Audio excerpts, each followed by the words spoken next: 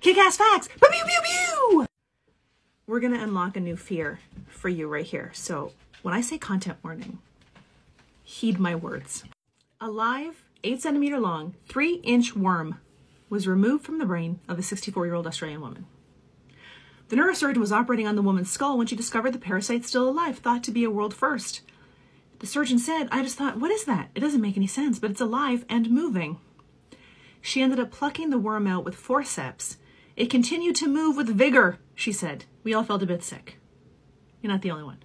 It was the larva of an Australian native species not previously known to be a human parasite.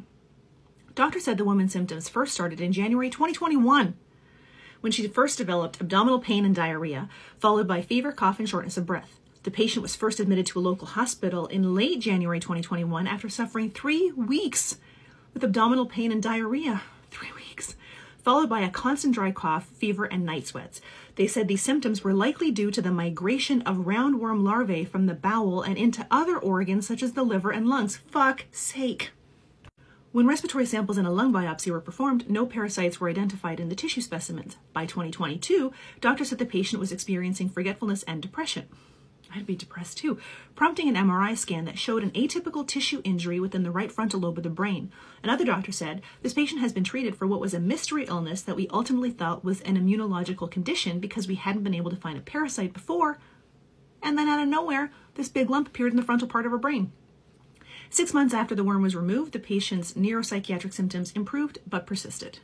This worm is commonly found in carpet pythons. Its larvae are usually found in small mammals and marsupials, which are then eaten by the python, allowing the life cycle to complete itself in the snake. Researchers said the worm typically lives in a python's esophagus and stomach and sheds its eggs in the host feces. Humans would be considered accidental hosts. In this new study, researchers said the woman used warrigal greens for cooking and was likely infected with the parasite from touching the native grass or after eating the greens. Wash everything that goes into your face. Let's lighten it up a little bit. So I recently joined a radiology subreddit because I'm fascinated by that kind of stuff. And I saw an x-ray of a let me paint the picture for you, since posting it will likely get the video taken down. It was an x-ray of a broken femur, and the gentleman's ding-a-ling was pointing to the broken femur. I look in the comments, and everyone's talking about a Throckmorton. That's a nice Throckmorton. Oh, look at that Throckmorton. So I Googled.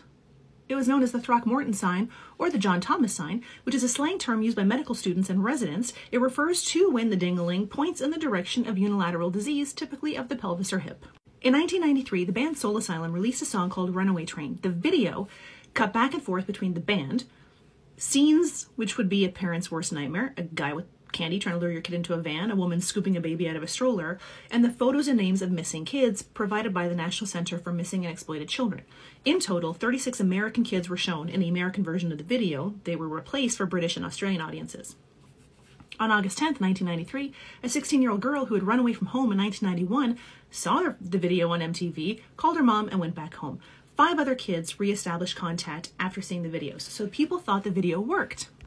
Well, 11 kids from the US videos are still missing. 4 were ruled dead. That leaves 21 found. This year is the 30th anniversary of the song, and Slate.com tried to track down all 21 of those kids. Now they're in their 40s. All were determined runaways, and none of them say they were saved by the video. Joyce Collier, now 47, said, "When I see it, I'm like, you gotta be kidding me. Like, what the hell? In my case, I guess I didn't want to be found until I was ready to be found." Guitarist Dan Murphy said a girl walked up to the band at a meet and greet and asked, "Why are you fuckers trying to ruin my life?" A lot of these kids were running away from terrible home situations and abuse, and they were kind of forced to go back home. Ironically, the song wasn't even about runaway kids.